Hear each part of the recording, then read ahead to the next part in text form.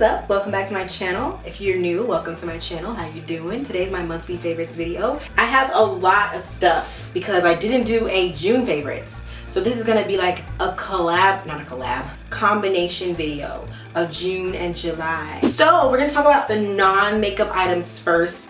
I don't think I've ever done my clothing items first. So let's do that. Got this jacket in June and this is from Fashion Nova. Oh my goodness, when I tell you I am an adornment, is that a word? It's just the perfect denim jacket. And denim always works because denim is life. Like, if you don't have anything denim in your closet, I don't know what's wrong with you. It's distressed, it's got all these rips and tears in it. I think that makes it more breezy and more fun. For the summer, it's not as structured, it's very loose. Do you know how some denim jackets are like super structured? This one's not stiff at all, and I really like that about it. And it's so comfy. Fashion Nova, you need to bring this jacket back because I know it's sold out. Another thing that I love that I bought in July are Birkenstocks. Who wants to spend $135 on some Jesus sandals? Probably not you. But let me just tell you, these saved my life. I've been traveling a lot and I was having issues with my feet hurting me because I have really flat feet. I try to fix my arch and correct my arch, but if I do it too much in really flat shoes that have no support, my arch falls. And it causes my arches and my knees and my back to hurt really bad. They have corrective surgery for it, but I'm not about that surgery life. These have a tremendous arch support in them. When I tell you I put these on and my life was changed, my ankles immediately stopped hurting. Cheap is not always the best way to go, okay? If you wear cheap sandals a lot and your feet are flat, you're hurting yourself. So stop it. Don't play yourself. Cheap will cost you in the long run. So go ahead and invest in some ugly grandpa sandals and get your life together. Arch support, arch support, arch support. Okay, so I have an app this month, and I know a lot of you guys have seen this app floating around, so I'm just gonna go ahead and break it to you. When I heard about Fiends for the first time, it was from a promotion, of course, but I didn't think I would be addicted to it. Like, I'm being completely honest with you guys. I didn't think that I would like it because there are plenty of games out there that people tell you to play and you're like, okay, why? And you check them out and it's like, eh. This one I actually really enjoy. So this is Fiends, and basically what you're doing is you are playing with these bugs to reach the different goals on the side of the board. Each bug has a object that corresponds with them, and then like you would get as many objects as you can in that color, and it gives the bugs power to kill the slugs. And you also want to reach the goals on the sides. You want to collect, you know, the certain amount that they have, or if there's like different obstacles they have in the game, you want to like beat those obstacles. You can get these gifts to help you with the game. Make sure you play on Sunday because they'll have a free gift for you guys. I've been playing it for a little while now and it's pretty addictive. Like, I can't stop playing it because it's a really good like puzzle game. I like puzzle games because they keep me engaged, and I play them when I'm on the plane because you don't need Wi-Fi or data to play the game. It's a really good toilet game, so if you wanted to play it while you're on the toilet, you know what I'm saying, pop a squat. Yeah, if you want to play, click the link in the description box. I'll have the link in there. You can also check it out on Google Play or the Apple Store. It is free, so you don't have to pay for it. I'm on level 33, so let me know what level you're on Twitter, and I'll tweet you back and we can have a little internet battle. So moving on from my app of the month, I have two new hair products. Well, not new, but I do enjoy them quite thoroughly. This is Trader Joe's Tea Tree Tingle Shampoo, and it says invigorate with peppermint, tea tree, and eucalyptus botanicals. It's a really good shampoo actually. I've been using this all month since I've been wearing my hair natural. As you can see, I've been wearing it natural. Also, I just bought another tub of Eco Styler gel because this is the only gel that I use on my hair, period, point blank. After I wash my hair, I get this gel and I just scoop it and I slap it on. I brush my edges, and then I get my fingers and finger coil through my hair and kind of pick my curls apart. I've never tried this one before, so I've been trying this one. It's the same thing as the olive oil one. To be honest, all the colors are the same to me. I was traveling with this a lot when I was going out of town and stuff to keep my hair slick. You guys know about Eco Styler. If you don't know about Eco Styler, you're missing out on life, especially if you have natural hair. So beauty favorites that are not makeup related. You guys know I love the Dr. Bronner soap. There's no need for me to talk about it again. I just wanted to mention that I like the tea tree one now. Because you know the peppermint one, it tingles because it's got peppermint oil in it.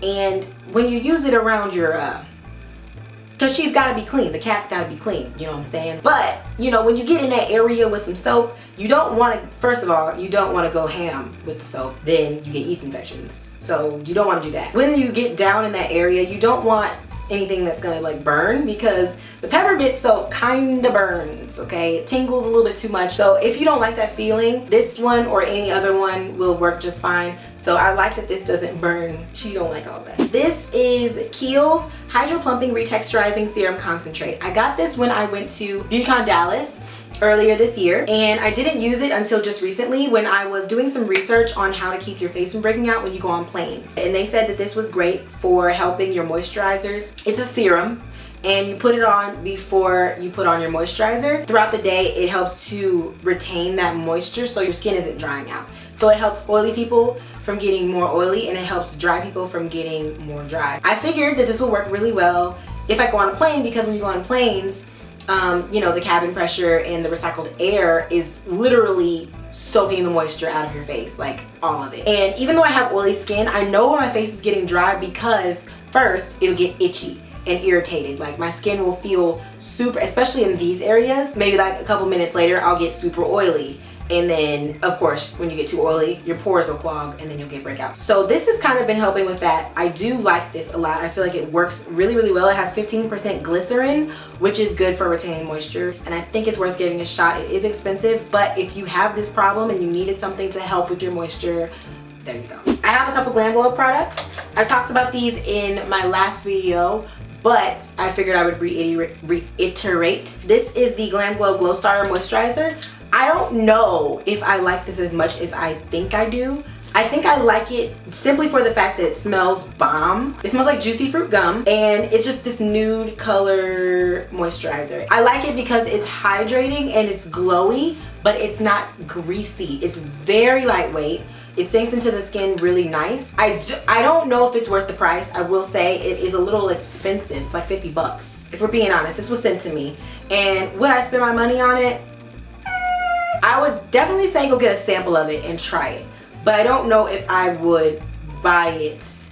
We'll see. If I run out of it and I feel like I need to go buy it again, then I'll let you know. But I've been using it before I put on my makeup, and I love the way it looks once I put my makeup on top, and I love how it wears throughout the day. So I will say that I am liking this, but I don't know if it's worth the 50 bucks yet. So I'll give you guys the rundown later on in life. Something I do think is worth the investment. I love the GlamGlow Plump Rageous Matte Lip Treatment and the Plump Rageous Gloss Lip Treatment. Preferably the matte one, because you can wear it with different types of lipsticks. The glossy one, your lips are going to be glossy. If you have a lot of lines in your lips, I feel like this helps a lot to fill in those lines because it's plumping. Like I said before, I have big lips already, but I do appreciate that it helps to plump my lips so that my lipstick does go on a lot smoother. It doesn't settle into those creases and those lines over time.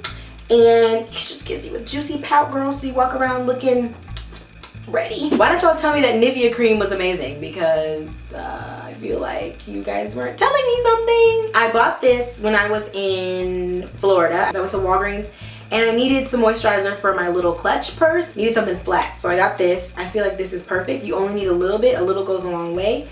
And it's just great. It's a great moisturizer and it's inexpensive. If you needed something on the go, go to Walgreens in the travel section and get this because it's really nice. Moving on to the makeup. The Benefit Ka-Brow. I've been talking about this since June. Well, I've talked about my new brow, which if you haven't seen my brow tutorial, I will put it in the description box. And the only difference between this and say Dip Brow or any other brow pomade that you can get from any other brand is the packaging itself. I appreciate this packaging. I appreciate you. You smart, you loyal.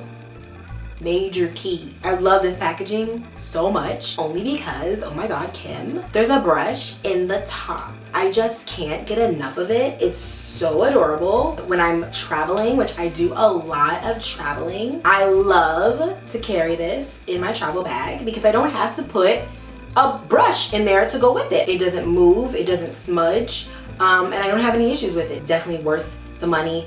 Definitely, you should definitely try it. Definitely. Everybody's been ranting and raving about this. If you're not a palette junkie and you are a first time makeup wearer or whatever and you don't wear a lot of makeup, you don't need this. But if you are a makeup junkie, you need this. Does that make sense? So I've been traveling with this bad boy. I've been doing a lot of traveling, so a lot of this stuff is travel approved. This is the ABH Modern Renaissance palette. It matches my shirt. It's very, very nice. I will say it's one of the best palettes that I own. One, because the shadows are very pigmented, nothing new. Everybody knows Anastasia Beverly Hills palettes. They're Of course, their shadows are amazing because they're all very, very pigmented. The quality is great. Packaging is nice. It comes with a brush, a double-ended brush at that. And I think it's very, very well put together palette. I think it's well thought out. There's something for everyone in here. It does have a lot of warm red, orange colors in it. They're very, very blendable. Like I said, if you're not a makeup junkie or you don't wear a lot of eyeshadow, this is not the first palette I would tell you to buy. But it's definitely something that is very versatile and you can use it a lot if you are a makeup junkie and you like to do eyeshadow. Another palette that I'm really enjoying, of course, would be Mama Jackie's palette. This is the e.l.f. palette. Jackie Aina, for those who don't know who Mama Jackie is. And I have a hard time opening it because I'm challenged with these talons. I'm wearing it today, just in case you guys are wondering what I have on my eyes. I'm wearing it today. Great for women of color, so you can't beat that. Thank you, Mama Jackie, for doing it big. Last palette that I want to talk about, of course, is the Becca. I wanted to buy this palette myself and let you guys know if it was worth the investment because a lot of people got this palette sent to them and they rant and rave about it because it's Jacqueline. I love Jacqueline and I love Becca, but I didn't get sent this palette. I bought it with my money and I wanted to let you guys know what I thought about it personally. So let me just go ahead and give you the rundown. Basically, this is a beautiful gold palette. The mirror is freaking huge, so your whole face fits in it, so you can see what you're doing with your product. And then it's got this wonderful gold packaging. You got 2 highlighters, 2 blushes, and a blush topper. I am a huge fan of rose gold. You guys know this. I'm a huge fan of metallic anything. Gold in particular, rose gold for the win. The blush is my favorite out of everything in here. I love this blush amaretto. It's absolutely beautiful on women of color. I love this palette mostly because Jacqueline listened to us. And when a brand or a company or a person listens to their audience, I love them for that. I love that she came out with a palette that not only had champagne pop, which was kind of rumored to be not suitable for African American skin tones. I love that she came out with another highlight color that goes well with darker skin tones, and she came out with blush shades that complement our skin tones as well. So that's why I would say it's worth the money, because hard work and dedication was put into this. And not only that, but it caters to so many different skin tones and it's freaking gorgeous, so why not? Speaking of skin tones, y'all all, let me just tell you, people came for me in my my drugstore video, which I'm not hurt by it. It happens. We put on the wrong foundation color. You know, you live and you learn. Shade is too light, go into the store, getting me a darker shade. I was at Sephora and I was browsing and I wanted to try this Makeup Forever Ultra HD foundation stick because a lot of people have talked about this in the past and I never got a chance to try it, and I freaking love. Oh my god. First of all, the color is perfect for me right now. It's the shade 177, by the way. It's so blendable. Everything I put on top of this blends so wonderfully. Like, it just sinks into my skin and it makes my skin look so smooth and gorgeous. And somebody asked me if I only liked it because my skin looks better now and my skin isn't as bumpy as it used to be. That could have a little bit to do with it, but at the same time, I have really textured skin.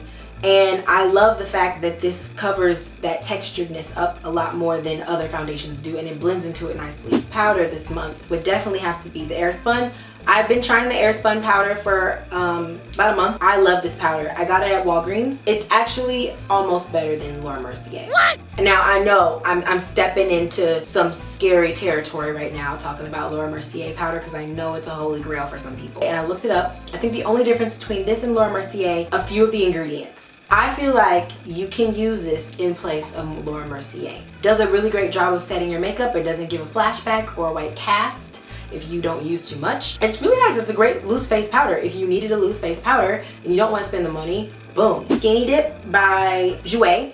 And this is a lip topper. It's like a highlight for your lips, basically. And it's beautiful. I love it. It's a great highlight shade for your lips. ColourPop has the most amazing metallic lippies for the cheap. If you did not get Kylie Jenner's new birthday collection and you couldn't get the gold metallic lip product or whatever it is, I'm pretty sure it's the same company that makes ColourPop products. But my favorite one out of all of the ones that I've tried thus far, I just got 4 new ones, but my favorite one from the first round of the metallic lippies is Maneater. And I've been wearing Maneater for a good month. And you guys know I've been loving it because I've been wearing metallic lips ever since I got this. It's like a rose goldy shade and it looks so beautiful on top of so many different colors. I don't normally wear this by itself. You guys know I love to mix, so when I wear this, I do mix it with other things. You guys should definitely grab this one because I like it. And I think that is all for this video. I hope that you guys enjoyed it. If you did, give me a thumbs up, and I'll be sure to do more favorites videos in the futura. So I'll talk to you guys in my next video. I love you guys.